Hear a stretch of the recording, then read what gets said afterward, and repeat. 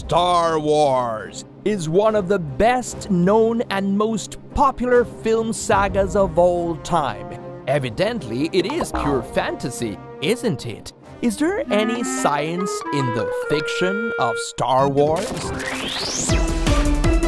If we admit the possibility that space will be explored and alien species will be encountered in the future, or a long time ago in a galaxy far, far away, the events in the movies are possible. But there are still many things in them that go against what physics says. For example, those spectacular explosions that we see and hear in the films in space would sound like this. On Earth, we have air, which is quite good for transmitting sound waves. Water is even better. But in space, there is no air and no water either, in case you're wondering. So the explosions couldn't have been heard. But apparently some work in the expanded universe has conveniently explained that ships in the movies simulate the sound so that pilots can hear it. Something else that doesn't make a sound is lasers in real life. But blasters in the movies shoot with a nice sounding What? No? Okay. Play the real effect.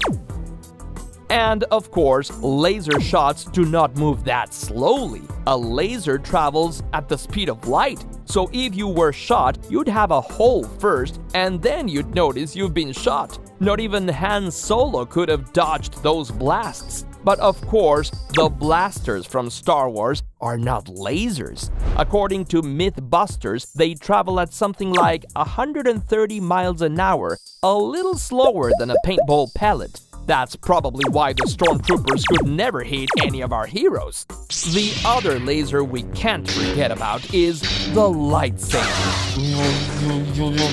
Remember? Okay, I won't do any more sound effects. If it were really a laser, we'd have several problems. How does a laser were to stop and not go on indefinitely as the beam of light it is? If sabers are light beams, how can they touch each other?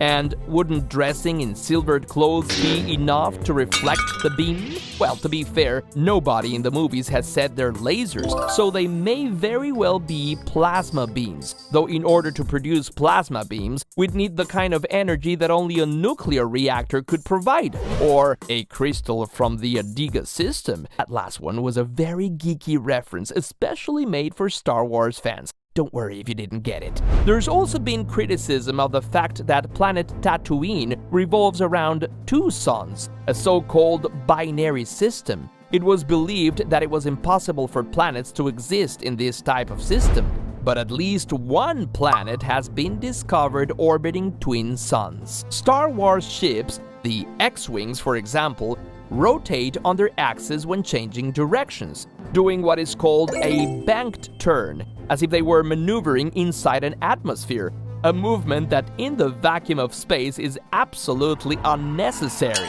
In fact, even the wings are unnecessary. As space goes, ships might well be cubes. Why then do they move like that? Well, for the same reason lightsabers clash and blasters and explosions make noise, because it looks awesome. What is most amazing is how deep a mark Star Wars has made on our awareness. What is the reason for this?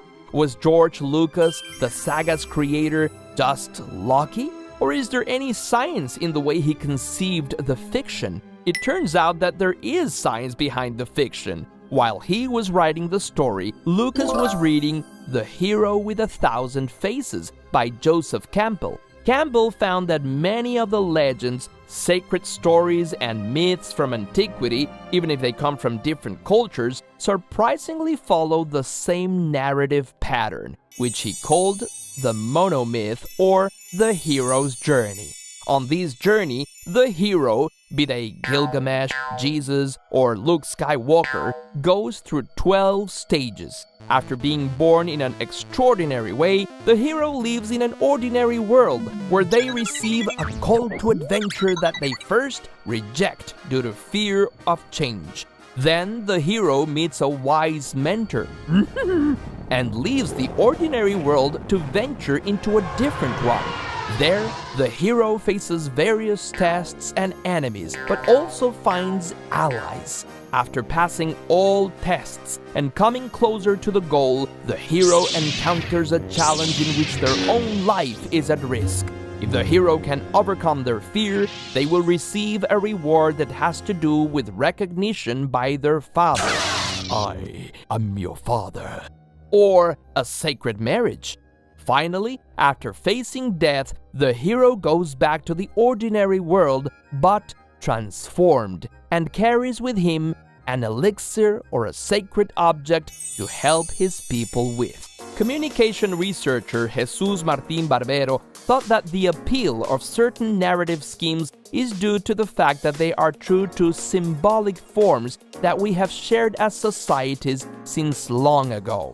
These forms have a DNA called cultural matrices. The hero's journey is such an old and deep cultural matrix that once it was dressed up in elements of science fiction that are appealing today, it became irresistible. Think about it. What do you think about Star Wars? Tell us in the comments. And if you liked this video, subscribe to our channel. It is your destiny.